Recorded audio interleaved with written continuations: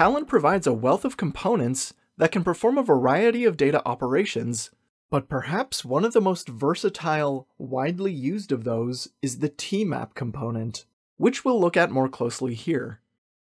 Most processing components accept an input, perform some fixed transformation or calculation on the data, then emit the processed data through a single output. tMap is a flexible component that routes data from one main input and additional lookups to one or more outputs. The ability to have an arbitrary number of inputs and outputs alone distinguishes tMap from most other components. In addition to routing data between the inputs and outputs, tMap can also process data as it's being routed.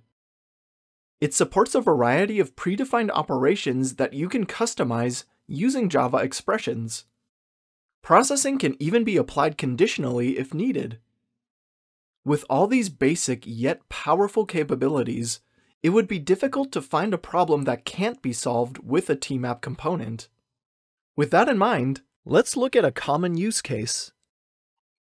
It probably comes as no surprise that one of the biggest applications of the tMap component is to remap data.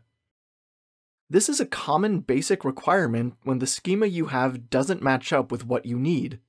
You need to drop, add, combine, or transform columns to get the desired results.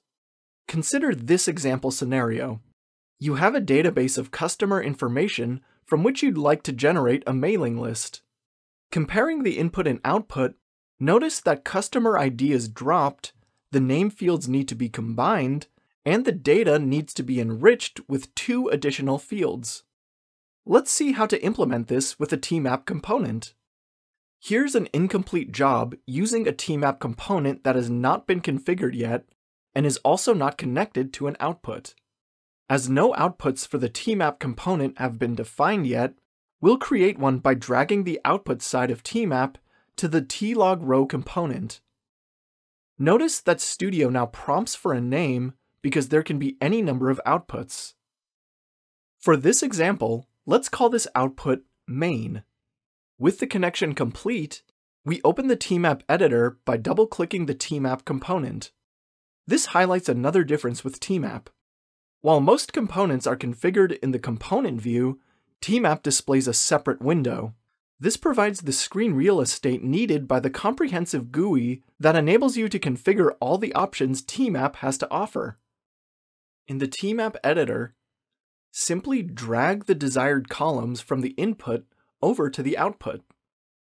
We're omitting customer ID because it's not needed in a mailing list, and we'll also skip last name for the moment. Notice how the relationship between the input columns and the output columns is illustrated with the arrows. Now we need additional columns for city and state. We add these in the schema editor below and leave these values as blank for now. The mailing list calls for a combined name field. Notice how the left column of the main output is labeled expression, because that's exactly what these values are, Java expressions. So to combine the name fields into one, we'll open the expression builder and extend this into an expression that appends the last name with a space in between. The mapping is complete, so we'll close the tMap editor and run the job.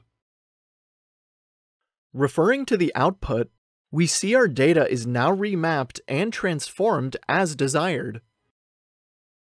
In this presentation, we've seen that tMap can be a very powerful tool, and we've only touched on a few of the possibilities it has to offer. More complex lookups and output filtering, along with conditional and arbitrarily complex expressions, can dramatically increase the options that tMap provides. To learn more about the tMap component, please refer to its documentation, and please check out the other presentations in this learning plan. Thanks for watching!